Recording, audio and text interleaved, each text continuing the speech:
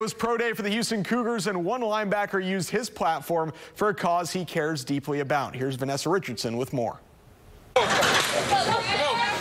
With every bench press rep, Grant Stewart is making a difference. Actual work is being done and getting these women out of the sex industry, out of sex trafficking, and women who are recovering from sex trafficking, giving them an avenue in order to be supported and loved. At the Cougs Pro Day, Grant raised money for Heels to Halos, an organization that helps women involved with sex trafficking. It's very difficult for somebody either struggling on drugs or in the sex industry. It's very hard to get out. Grant attends church with the founder of Heels to Halos and believes in the holistic approach they take to helping women recover.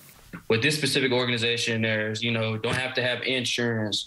There's no requirements, all of your medical bills are paid for. And this isn't just a random cause or a random charity that Grant picked.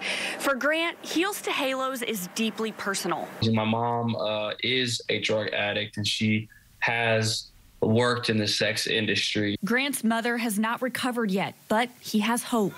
An organization like Heels to Halos, it shows you that if my mom ever, has a change of heart and wants to get right, there's an avenue.